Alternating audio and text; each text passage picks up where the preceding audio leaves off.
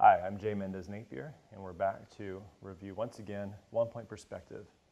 Last time in level 1, level 2, we looked at our vanishing point. Here we are in level 3. We're going to keep that going, but we're going to add something brand new. Let's go ahead and place a ground line. 3 things we talked about in perspective.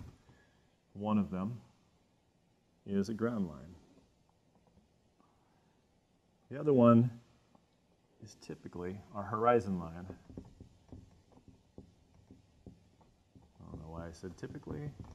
It is important. And of course, last but not least, our vanishing point, which we saw in our level 1, level 2. Again, it depends on where and what I want to see. I'm going to keep it central. It's what most people do whenever you're learning how to draw, let's say, railroad tracks when you're a kid.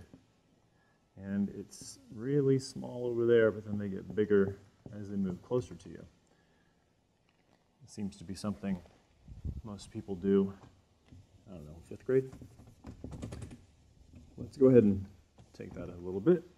Our ground line is where our buildings are going to rest.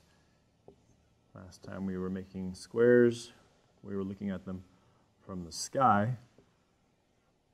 This time, I want to look at them from where I'm standing on the ground. Speaking of where I'm standing,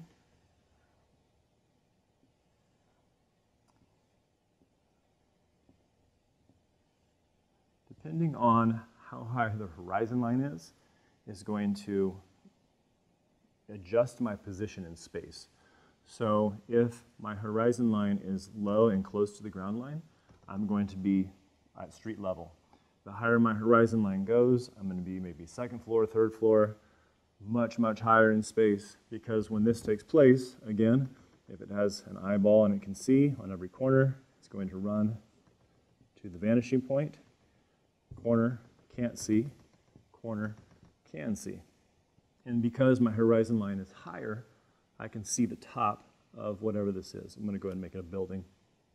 Remember last time I said parallel lines, parallel to whatever's going on in front, parallel to whatever's going on in front.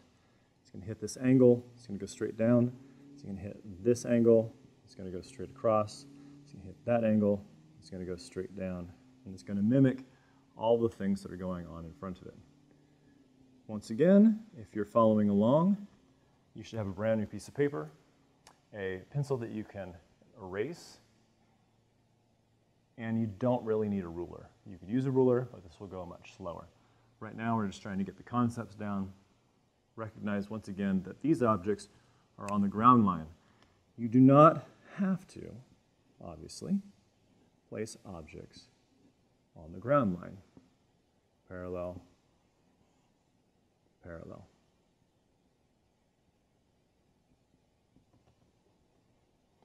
Things can be ahead of it and behind it, obviously. And once again, my position based off of my vanishing point and my horizon line probably puts me in about the 2nd or 3rd story of the building across the street.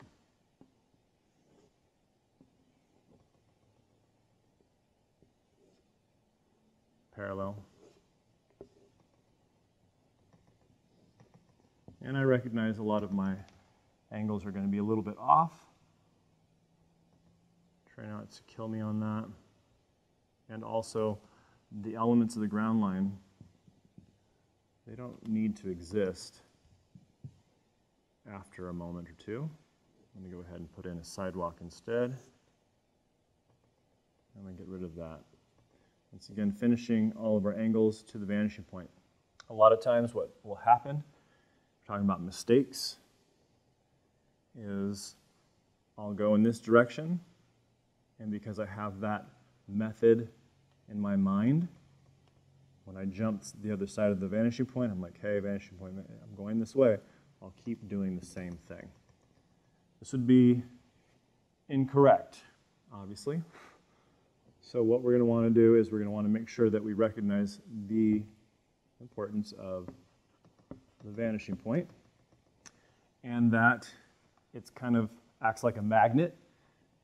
If there's a point here, connect the dots, connect the dots.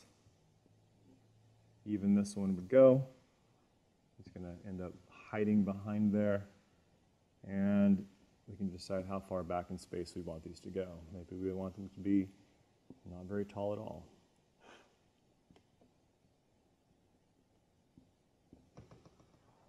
Cool. Don't forget this one. Anyone who understands perspective is going to recognize almost immediately if there's something wrong with what you're doing.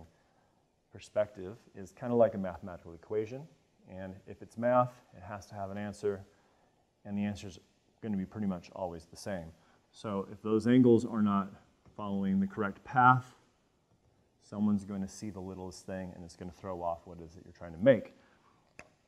What am I trying to make? Maybe I'm making a door on this side, and because it's on this side, it doesn't need to follow anything as far as perspective is concerned. Maybe a window.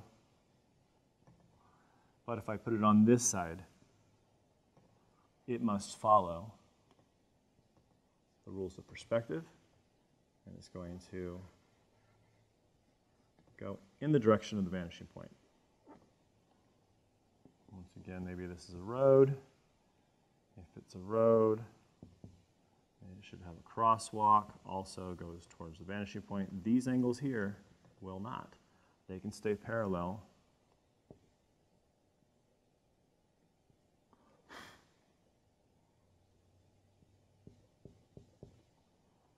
You want to make gutters, you want to make step downs, whatever it is you're doing, no problem. It just needs to follow the vanishing point. You want to put a bench here, put a bench there. Once again, it follows the vanishing point.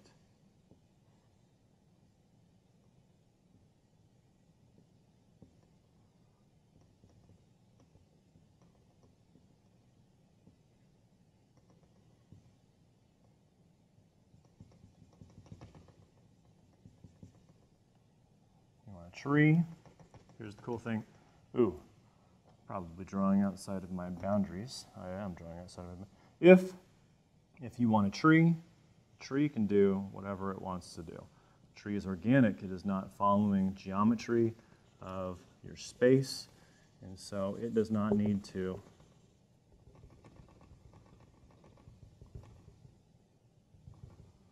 be confined to your perspective drawing. AKA, whenever you draw, it's not going to run to the vanishing point. It's just going to hang out and do what it's doing. All right, cool. Level 3, perspective. And of course, you can elaborate on this any way you want. If you're going to use windows, those windows will go towards the vanishing point, no matter if they're the same size or not. This is how you make them look like they're getting smaller. Use your vanishing point.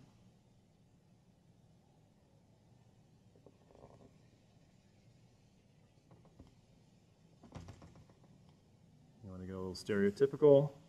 Maybe you want the sun and a couple little M-birds. Hello. Everybody does some things a little like how we learned them.